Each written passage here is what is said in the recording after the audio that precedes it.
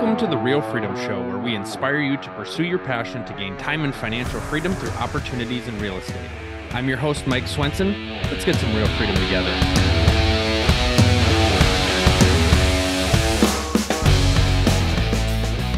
All right, welcome everybody to another episode of Real Freedom, where we talk about building time and financial freedom through opportunities in real estate.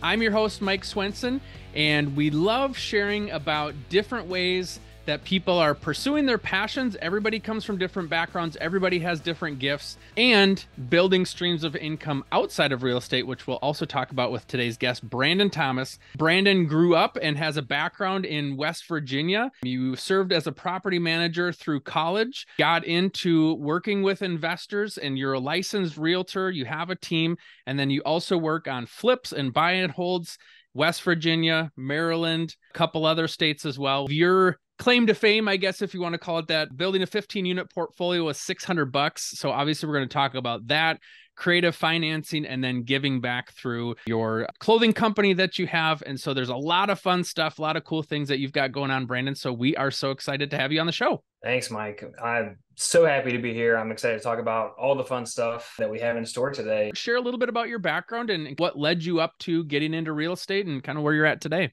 Yeah, so to touch point in what you already said, in college, I was a property manager for a 65-unit apartment building. And the owner of the building would always, check in weekly. But what kind of really got me into wanting to be an investor is seeing how much money was coming in each month that this person was just pocketing each month, because the whole thing was paid off. And once I saw those numbers, I was like, I got to get into this. I got to figure this out. And that was definitely the tipping point, and I haven't looked back.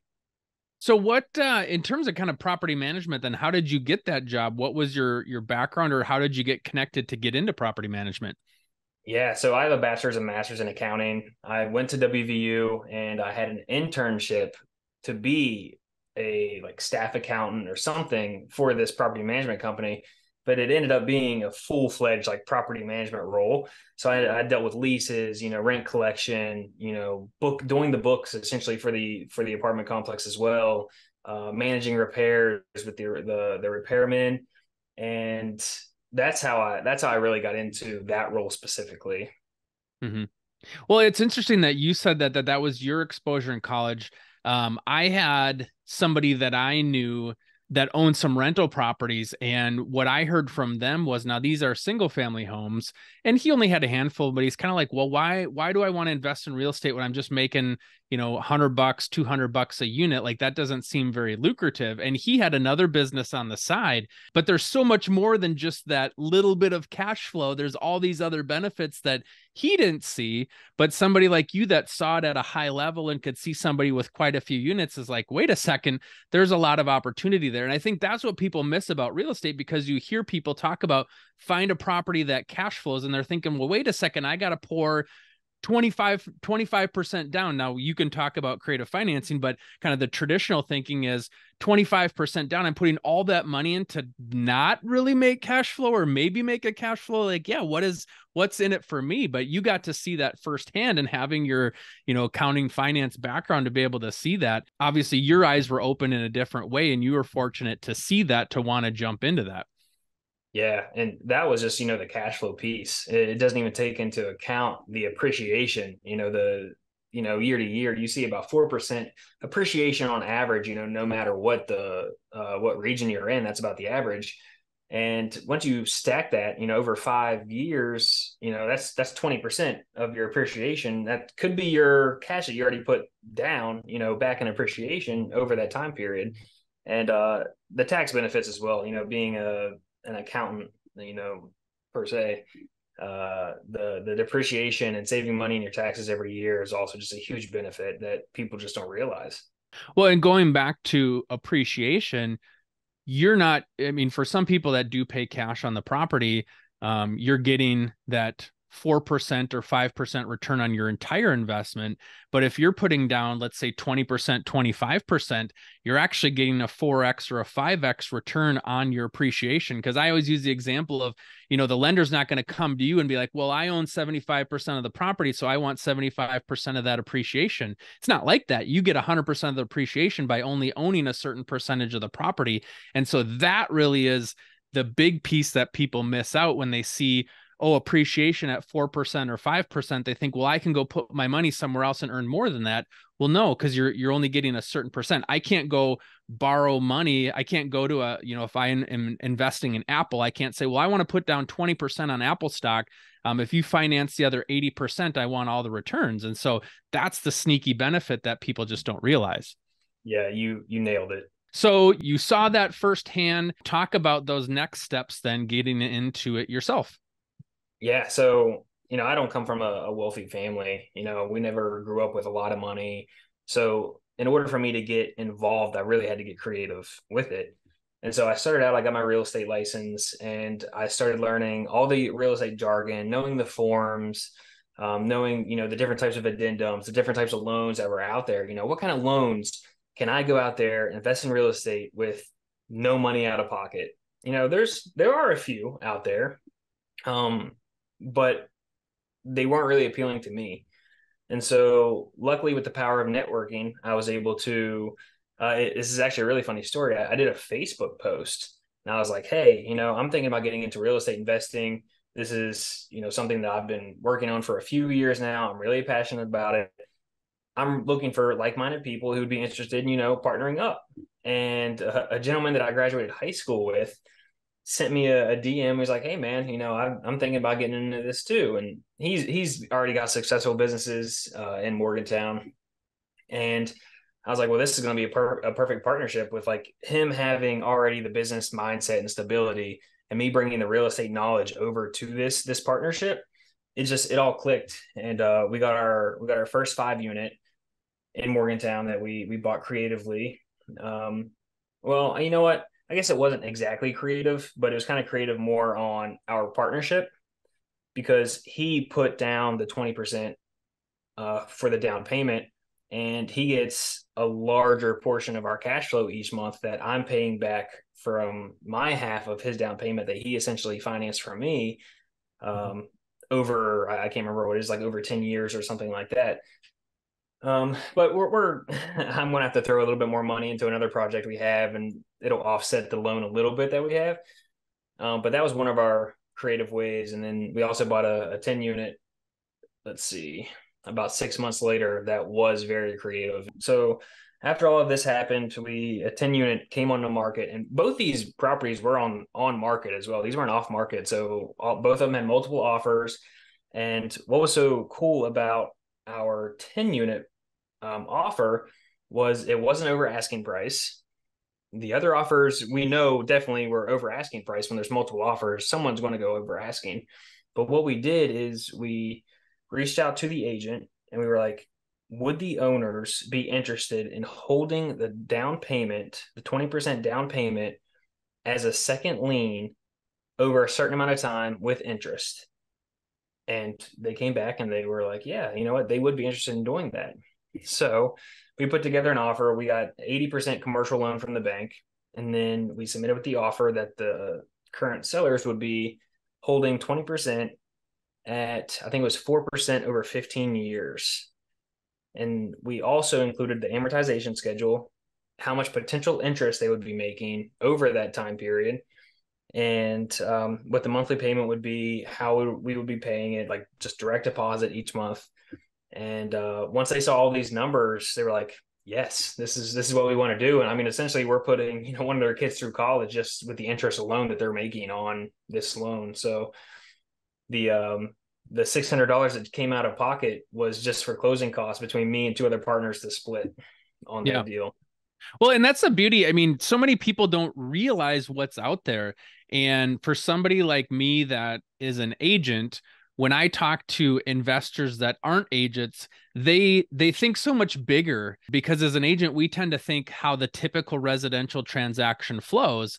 and investors are much more creative in their thinking. And so I've had to learn to think outside the box and come up with different options. But like you said, you're providing a solution where, the sticker price isn't the same, but what they actually get is much larger because they're becoming the bank.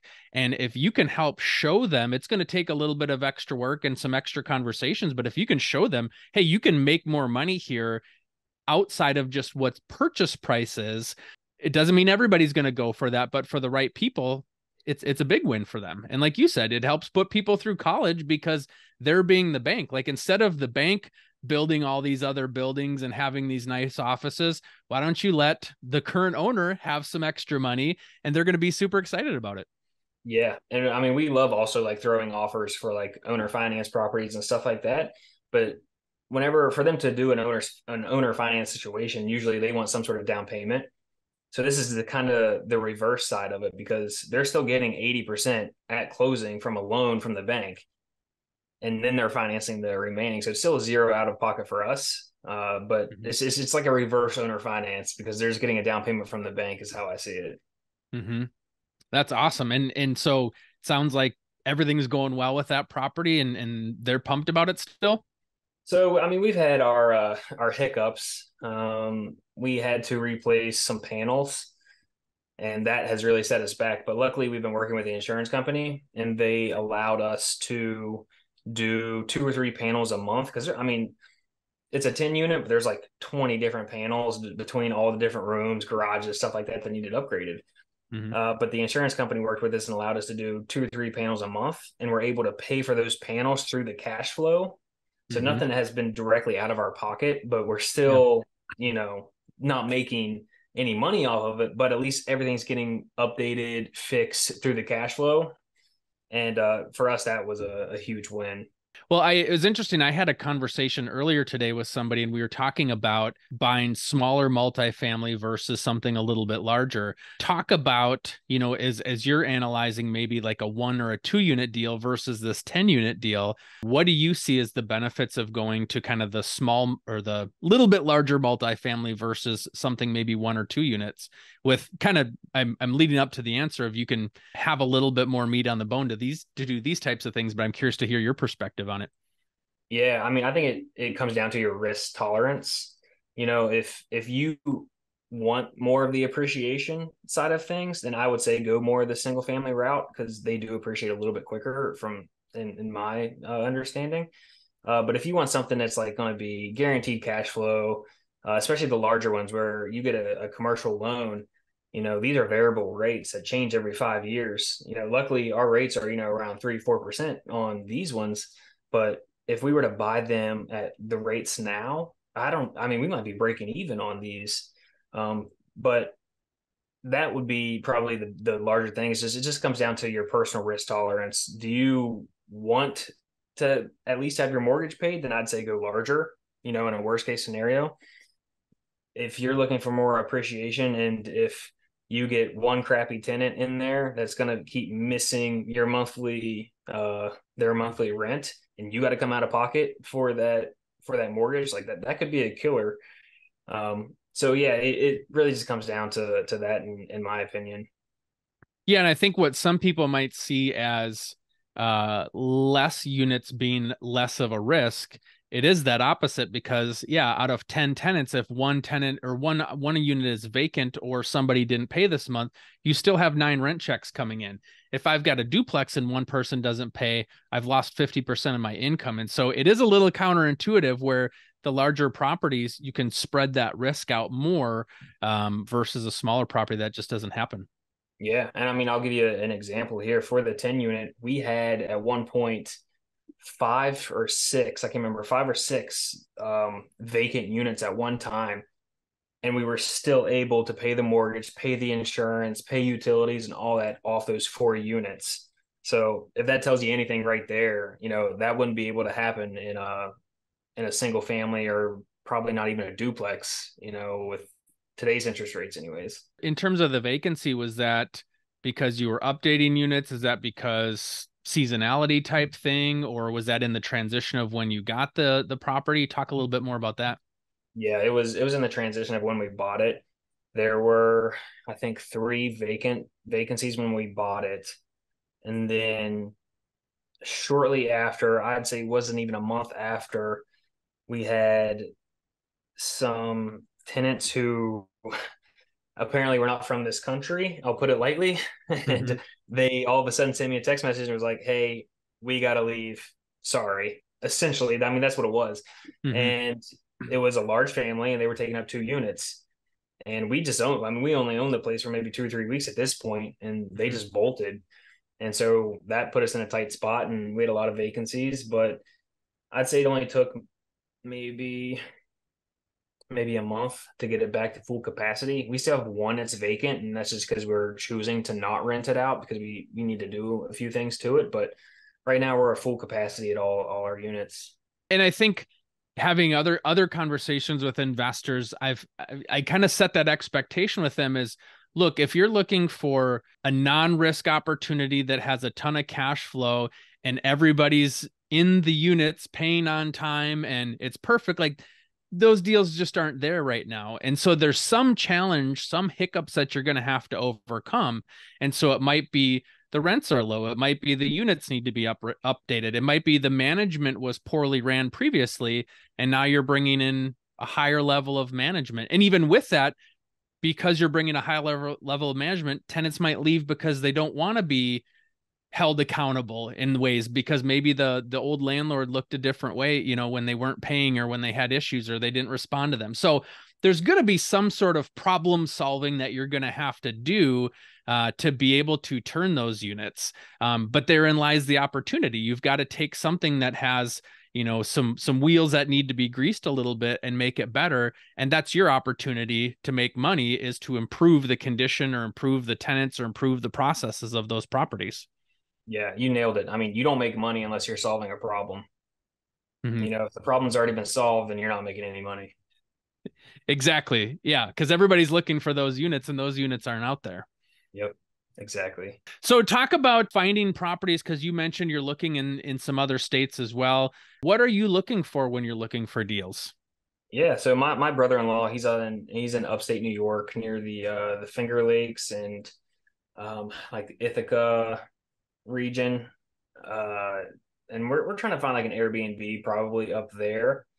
And then my flipping partner here in Maryland, he wants something in the Carolinas. So we're also looking for an Airbnb in the Carolinas. And I got family who wants to get a condo or something in Ocean City, and I'm everywhere, man. If it makes sense financially and the numbers make sense, and like I said, it comes back down to my risk tolerance. If it makes sense, I mean, I'll invest just about anywhere. So yeah, those are probably all the primary locations that we're looking at. And what's the logic here there? What are you curious in terms of kind of short-term rentals when you have apartment complexes? Is it diversification, or is it cash flow, or is it kind of everywhere in between?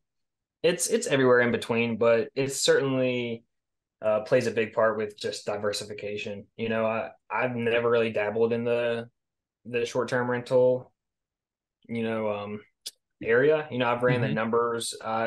We've been under contract before in a cabin near like Deep Creek Lake, Maryland, and it didn't really work out. We came to a disagreement a couple times, and then we were also under contract on an old post office that we were going to Airbnb in the same area. And again, it came into just disagreements with inspections, and it never worked out. So I'd like to get into that space just to learn from it. Mm-hmm.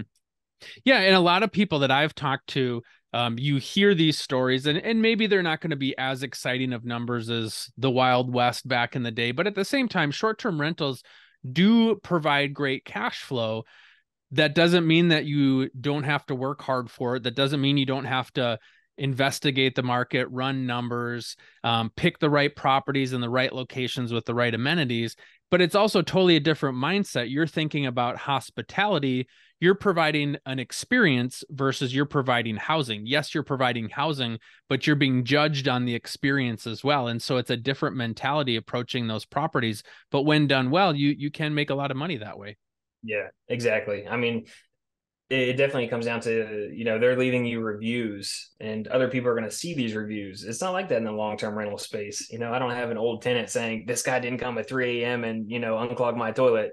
You're not going to see that in the long-term rental space. So yeah, it's just building that brand and reputation. And if we can do it in one state, then I don't see why we can't do it in another. Well, that's exciting. So talk a little bit about, we want to focus on time and financial freedom through real estate. So you've got a clothing company that you've launched now. How did that come to be? So it's really just a passion project.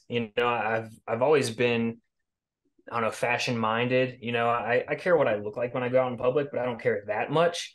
But there's no really ideal clothing brand out there for real estate investors, for entrepreneurs, for people who want to have this kind of freedom. And so I kind of took that twist, and I wake up at like 3 o'clock in the morning, and I always have my best ideas from like 3 to 6 a.m. And this is one of those ideas from 3 to 6 a.m. I got this idea. I created a logo. I went through this whole entire thing. I built the whole system, the whole process. And it was just a passion project, man. But to get back on topic, there's nothing out there for entrepreneurs and real estate investors. So I wanted to take something that could appeal to them, could be a conversation piece. If they wear that out in public, they're going to be like, oh, your t-shirt says cash flow. Tell me more about that.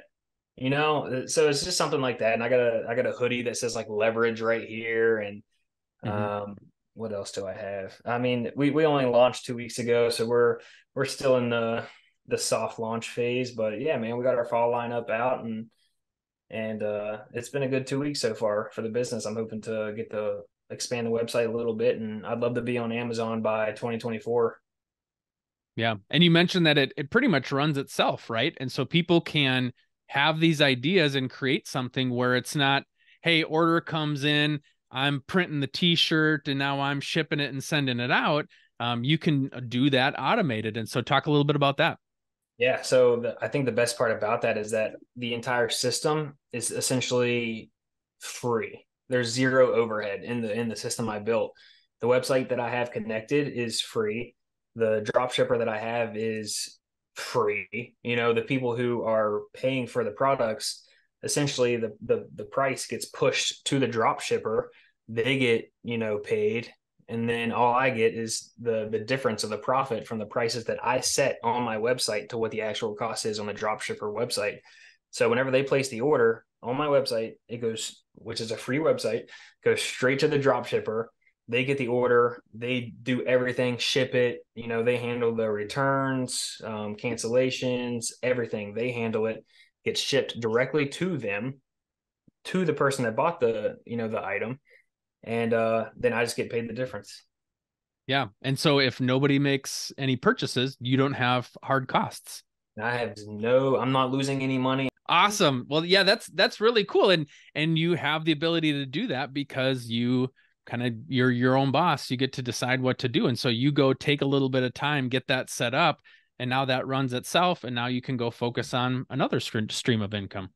Yep. And I mean, I got the blueprint. If I wanted to start a different type of clothing business or maybe sell accessories or cups or anything like that, I got the blueprint to do it, and it's all going to be seamless. Awesome. And also too, I noticed that you're donating a portion of the profits of that too. Talk about that. Yeah. So I'm actually not taking any money from the clothing company. Half the net profits are going to Save the Children Foundation. And then the other half of the profits are just going to expanding the company with like overhead costs, getting a better website that's not free, and just to have your products on Amazon, there's a monthly cost. And so that's what all the money is going to be going towards. I'm not taking a dime on this, man. Like I said, it's a passion project for me. And I know that foundation could use the funds a lot more than what I could. Real estate agents, are you tired of letting the busyness of your real estate business get in the way of your real estate investing goals and your financial future? I'm excited to announce that we've created the Real Freedom Investor Agent Tribe to help you.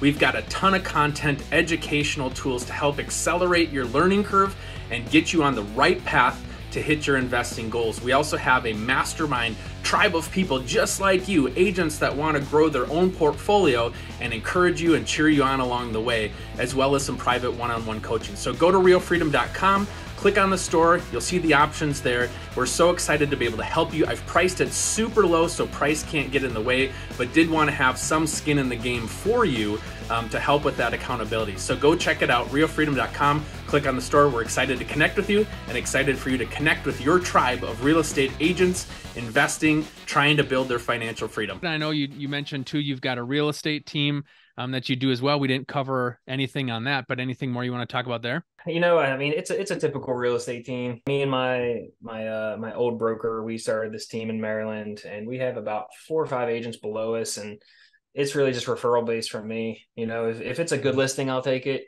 If it's a close friend, I'll help them buy.